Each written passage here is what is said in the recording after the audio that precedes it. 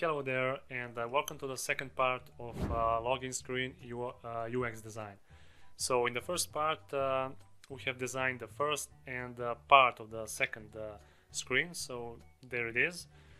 So there are a few things we need to add more.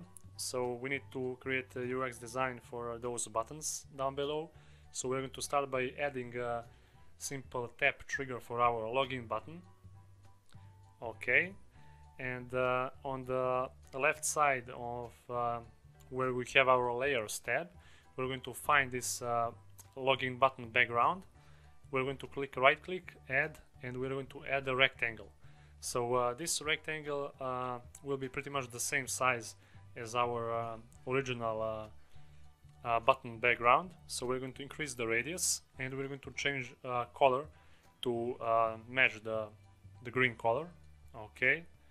And now we are going to rename this to let's say login BG, which stands for background, and we're going to remove the old one.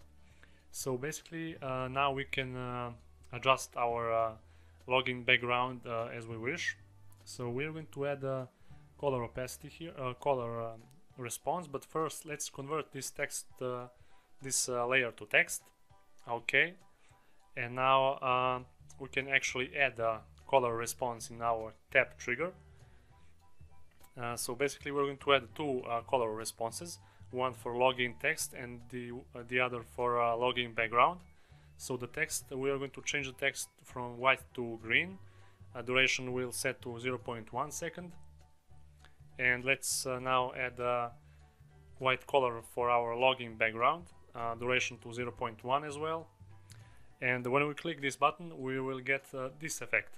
So we're going to add two more color responses, and we are going to get a beautiful animation, you will see. So now for those last two color responses we are going to set delay to 0.1 and duration of course 0.1, and we're going to switch back those colors from before. Okay, 100% fill color, delay 0.1, and now when we click this button you see, so this is the effect which we just created. Pretty amazing what you can do with those little steps, you know.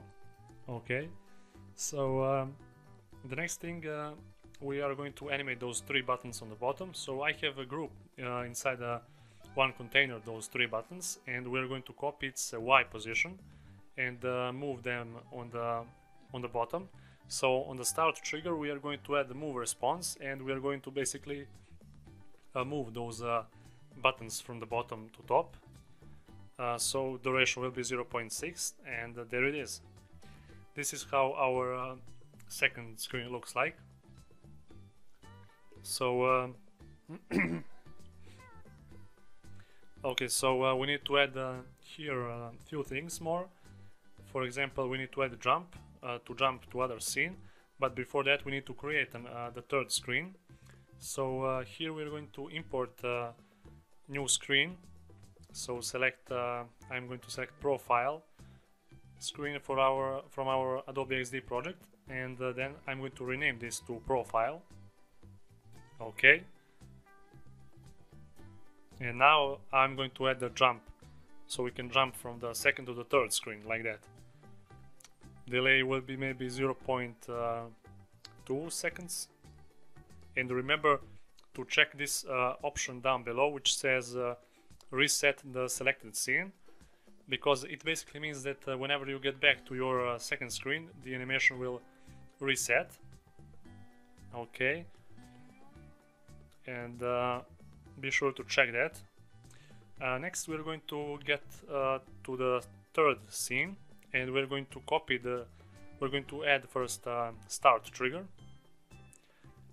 Okay, and now we're going to copy this circle photo Y position, and we are going to move this circled photo from the top to the bottom, you'll see now. So let's move this on the top like that. Okay, and we're going to set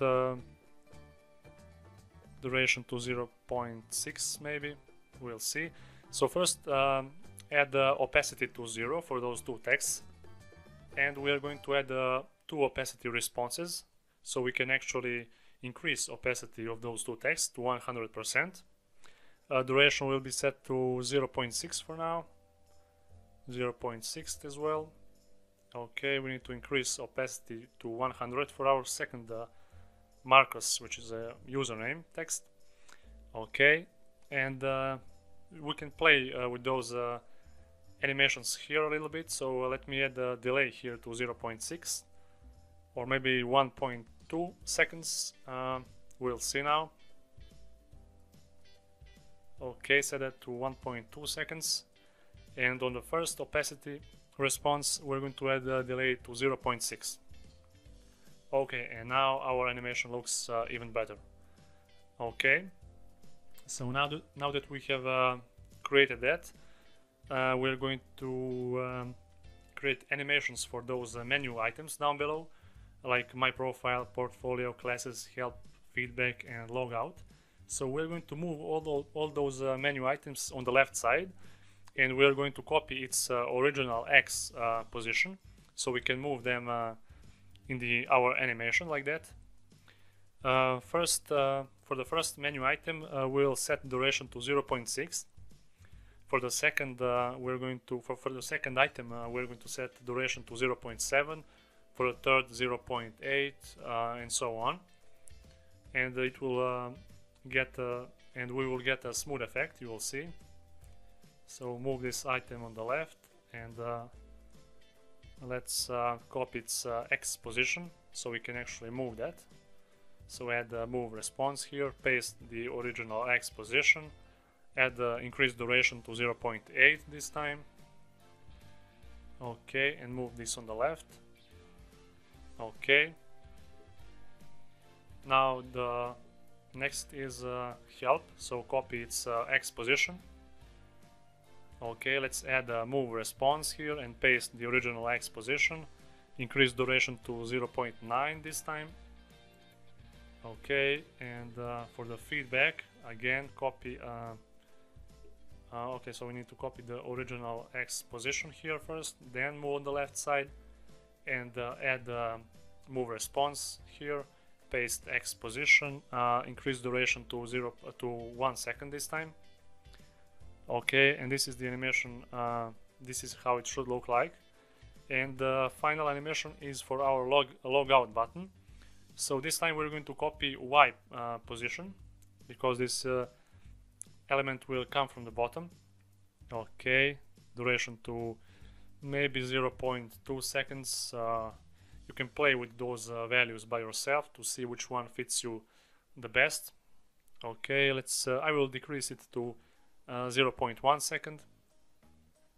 Okay, I think it's good now. So there is one more thing or function I want to show you here. So basically, we're going to create one more variable. You will see now. But we can add first here. Tap trigger on our logout text. So we can add a jump response, and we can jump back to our login screen. So transition can be slide in from bottom to top. And of course, remember to check this box, reset the selected scene. It's very important to do that. Okay. And now I'm going to switch back to a second scene, which is a login screen. Okay, and now we're going to create one more variable, but this time a variable for all scenes. So we're going to rename this to a username, and we're going to set the default value to just a simple text username. So basically what we are going to do now, we're going to grab text from our username input field, and we're going to pass that into our third scene. So when you tap trigger for our login button, we're going to add assign response, and we're going to put that on the top like that, and we're going to select username variable. So click this formula and click this plus button so we can find our username input. Select that, and from the drop down menu we will choose text. So scroll down until you find it, okay, and click OK, and that's it. So basically now when we click on our login button, we're going to grab all the text from our username input, and we're going to pass that now into our third scene. So here we're going to add a text response in our start trigger. So we're going to select the text layer, but we don't see that here. It's because we need to convert our Marcus text into an actual text. So go on the left side of the panel, right click, and convert to text. Okay, and now when we click our text response, we can see that. So before that, I'm going to increase the width of our text here, and we're going to center and set it on the center of the screen like that. And now select the text response and select Marcus text. And here in the content, we're going to select a formula and okay, select formula, and basically just type your name of your variable, which is actually a username.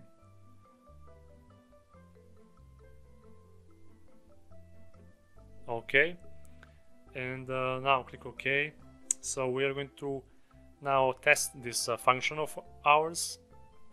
So let's get back to our second login scene so we can check out how it works. Okay, and now here in the username input we're going to type I'm going to type my YouTube channel name. Okay, so I need to fix one more thing inside our password input field. I'm going to use another type of input, text password this time. So when you type password here, it will show you those dots instead. So now let's okay, and let's click login. So now in the third screen you will see this same username which we already typed in the previous scene. So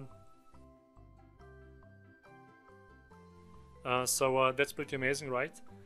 There is only one more thing to add. Our username animation didn't start well, so that's the reason, because we need to decrease the initial value of our Marcus text to 0, opacity to 0, and now let's try it again. I'm going to type my name of my YouTube channel, some random password, click login, and there we go. So our function works pretty well now. Okay. So now let's check our UX design from the beginning.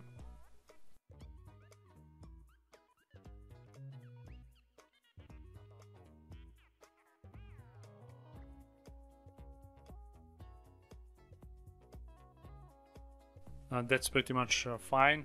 The animation works just as we wanted. And now I'm going to show you how you can share your UX design with your friends, family, and your client. So you just click upload button in the top right corner, and you can share the link with any of your friends. So let me show you how that works. You just paste that link in your browser, and you will get your application here. So basically anyone who accesses your link can engage with your design. So for example, I can type username here, password, I can click button and do anything I can. Okay, and it's pretty much useful when you want to create a UX design for your client. You can just simply send your client this link, and he can see and engage with this UX design with ease. So that was it for this UX design tutorial. Thank you for watching, guys. Please like this video if you find it helpful, of course, and see you in the next video.